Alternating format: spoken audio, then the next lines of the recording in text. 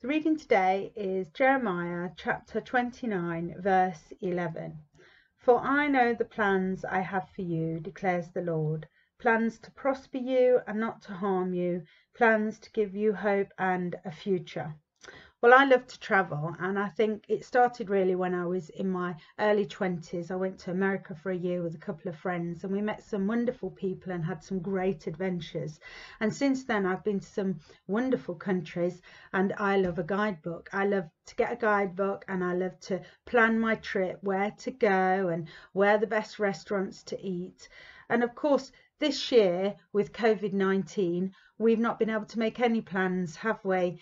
And any plans we did have, most of them have been cancelled or rearranged, and we don't like it. We like to have plans to look forward to, and events and places to go and people to see, and it's been really difficult for us. We've had this disappointment all the time and uncertainty, and we can't look forward to anything, because even if you make a plan now, you're not sure whether you're going to be able to do it or not.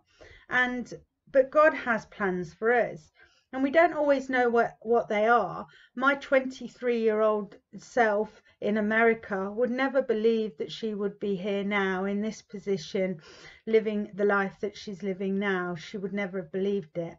And one thing I always say about my life is, actually, I had plans, but when I compare them to the plans that God's had for me, my plans have been rubbish. So I'm glad God had other plans for me. But he does have plans for us, and he rearranges our plans sometimes, which has happened to me, and that does make us feel a bit uncertain and a bit bewildered sometimes as to what his plans are for us. But you know, he won't disappoint us, because his plans are to prosper us, and we can look forward to whatever his plans are for us, no matter what we think they may be or should be.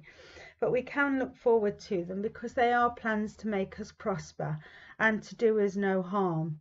And we do have a future and a hope with God, no matter what is going on in the world.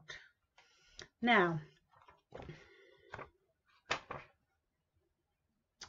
Nostrada la Carta Divinos. For those of you that know your Spanish, that's, can I see the wine menu, please?